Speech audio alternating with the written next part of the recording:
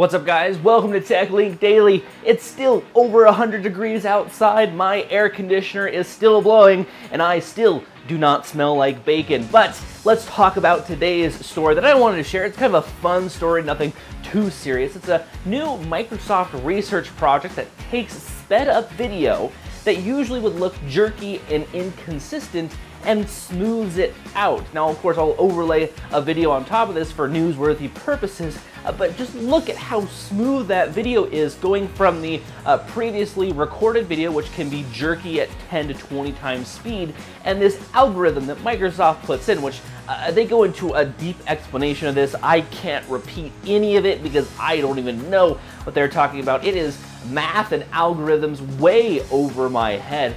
But it takes something that, if you were to record like a GoPro video of you biking through the woods, it would take all of that jerky photo and make it a nice, smooth video. And I think that they're taking a lot of this algorithm stuff from the Street View cameras, because if you look at Microsoft Street View, they have a nice kind of fluid motion. So this Microsoft research project is very cool, and I would hope that they would bring this out actually into the public so that you can input your own videos and create nice, smooth, kind of time-lapse shots. That would be one of the coolest things that Microsoft could do. So check out their project research link. I'll put that in the description down below, and just check out how cool this technology is. That's all I really have for you guys today. Leave your comments in the comment section down below. Be sure to like, share, comment, and subscribe. And thank you guys so much for watching. I'll see you guys in our next video.